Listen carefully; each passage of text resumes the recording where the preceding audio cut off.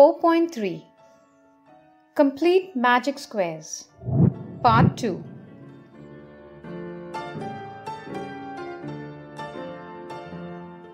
In this video, we will learn about complete magic squares in a calendar.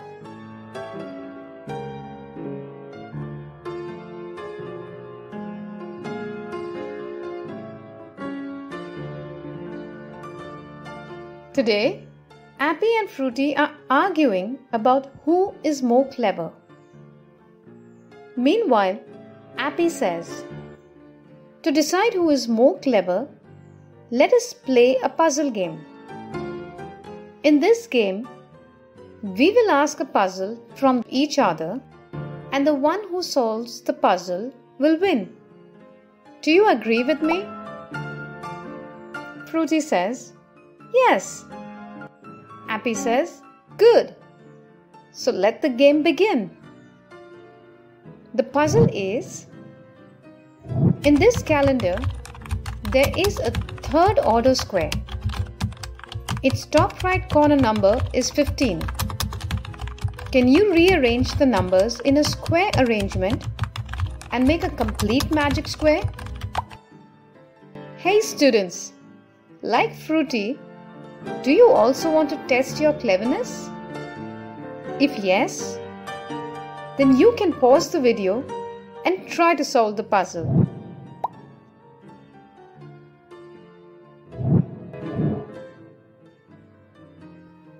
After a few minutes, Frooty says, "The top right corner number of a square is 15, and the square is of a third order.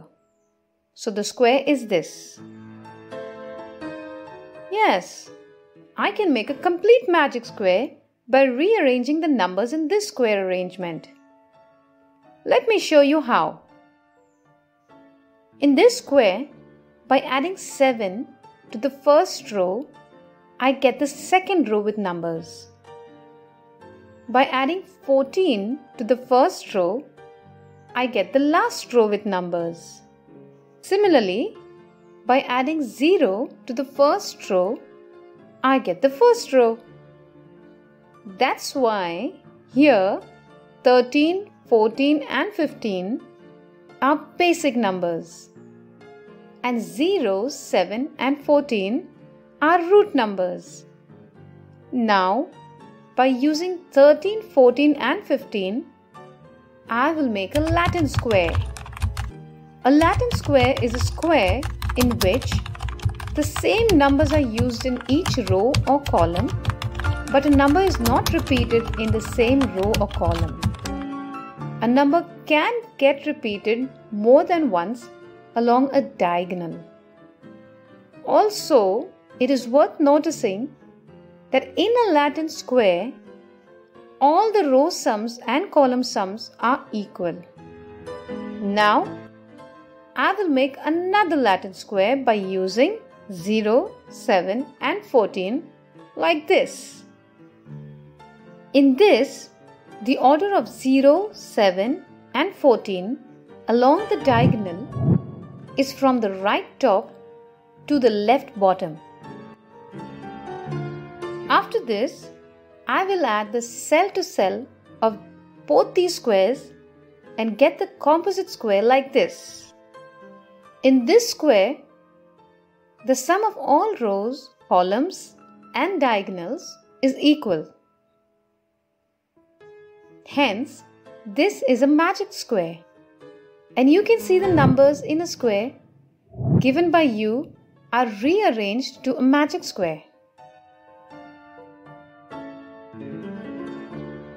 Now, let me show you one more magic in this square. For this, I will write the square of the number in each cell like this. In this square, the end row sums and end column sums are equal.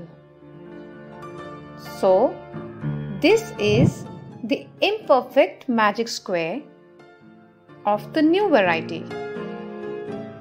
This solves the puzzle of finding numbers that can be expressed as the sum of 3 squares in two different ways. Now, let me tell you an easy trick to make a magic square. Look at this square.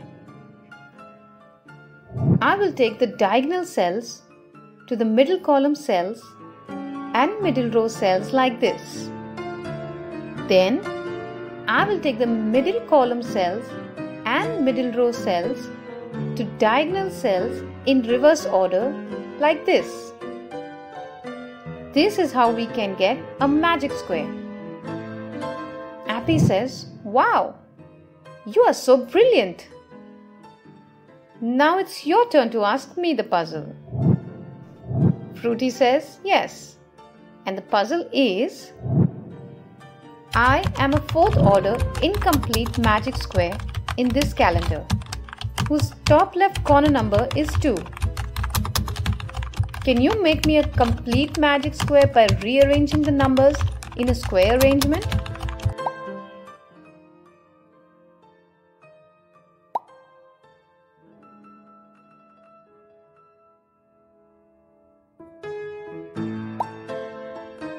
Appy thinks for a while and says, in a square, the top left corner number is 2 and the square is of fourth order. So, the square is this. I can make it a complete magic square. Let me show you how. Here, these are the basic numbers. And these are the root numbers. Now, I will make a Latin square by using the basic numbers like this. When I split this Latin square into 4 squares of second order like this,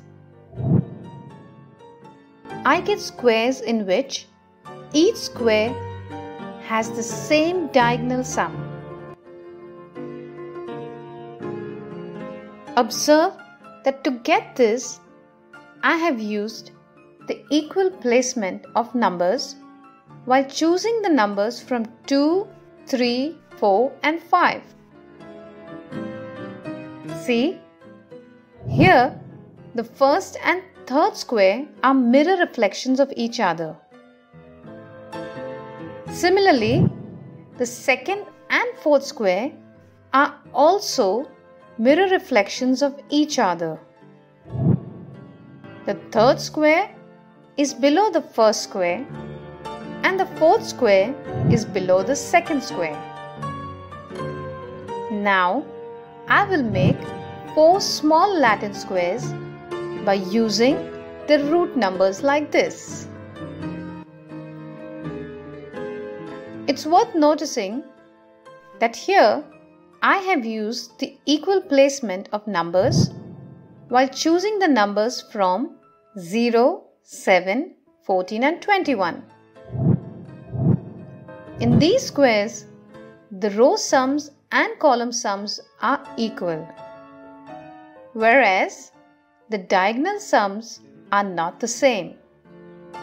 Remember that in the first Latin square, the smaller square and its reflection is fixed one below the other. So here, I will fix these squares diagonally like this. Now, I will undertake the cell-to-cell addition of both Latin squares and get the composite square like this. In this square, the sum of all rows, columns and diagonals is equal. Hence, this is a magic square. And you can see the numbers in a square given by you are rearranged to form a magic square.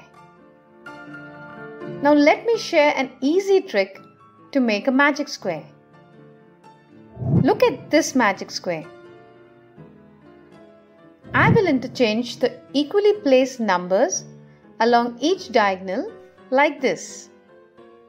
This way, I'll get another magic square. Now, let me show you one more magic in this square. For the same, I will write the square of the number in each cell like this. In this square, the end row sum and end column sum is equal. Similarly, the second and third row sums and the second and third column sums are also equal. So, this is the imperfect magic square that solves the puzzle of finding numbers that can be expressed as the sum of 4 squares in 2 different ways. There are many ways to make a magic square.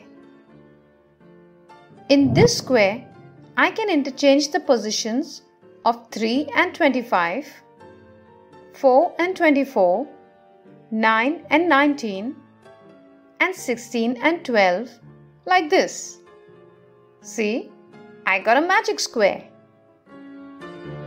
I can also interchange the mid column like this.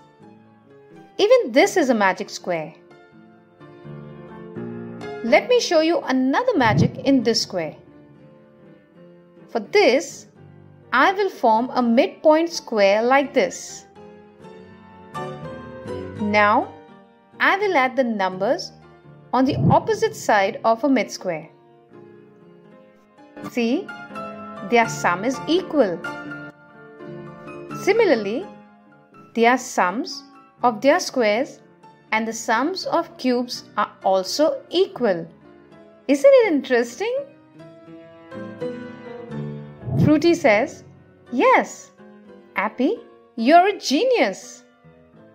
Appy says, "Thank you, Frooty. We both have solved the puzzles. It means that we both are equally clever." So let's end this debate and play. So students, I hope you understood about the magic squares in a calendar.